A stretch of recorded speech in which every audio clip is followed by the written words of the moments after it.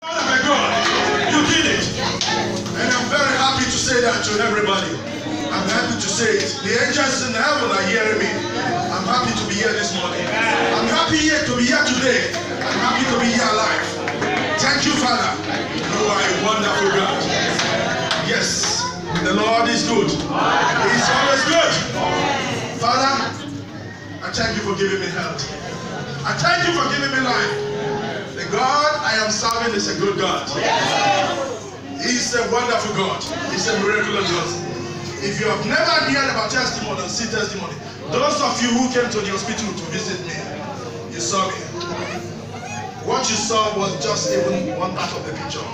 The real picture of it, she saw it. Please give her a job for her.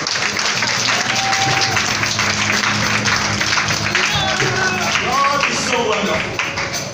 I want to thank God for the doctors who struggled 24/7 to see that I came back to life. I want to thank God for all the nurses who put every effort in every way, their profession, their heart with affection to handle my situation. I thank God and I pray on their behalf that the Lord who gave them the knowledge to study what they are doing will continue to increase them wherever they are. I want to thank God for a particular friend of mine. He's not here. On this very day, on the 20th of December, I left home and I told my wife, see you tomorrow. See you tomorrow becomes see you in the 8 months time. I went to work as usual, did the normal ceremony. I was only going, everybody was done for the work, everybody was gone to their places. I have a group that works under me and they always wait for me. They know I take time. Gently, carefully, as I know it because I work in the company and I know the system. As a matter of fact, they were almost naming the police eye for the company because I am very cautious about the safety and regulations. Well, like German would say, look and unglook. Fortunate and unfortunately, I became a victim of my own. But the good thing about it is because God in heaven said, no, you've been doing it right. Therefore, it's not you. On this very night, I was just walking like this line was the same way that was meant for the security line. I was going down to pick up my forklift, the stapler. Just some few 3 steps to get there. This, where is it, brother Prince? This was the machine. I will show it to you. And so for emotional feelings, I refuse to present certain pictures here, which is, I think, it's not too good for the children, especially some people who don't have the heart to say things like that. I was just a few minutes to pick up my stapler. Just that moment. I can't tell you how it happened. I can't tell you what happened.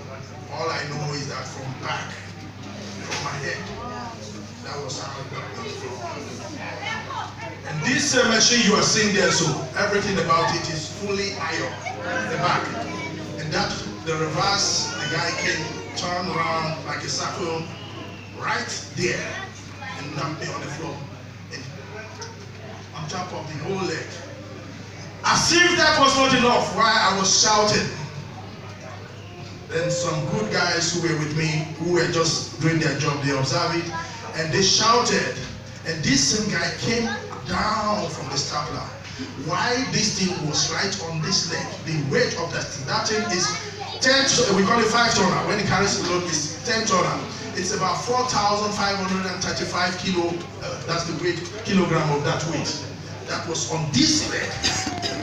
It was on it. The driver came down, he saw me, oh, he jumped down, then he moved on the same leg again. That was when I shouted. The 2 words that came from my mouth, take my phone out from my jacket, call my wife.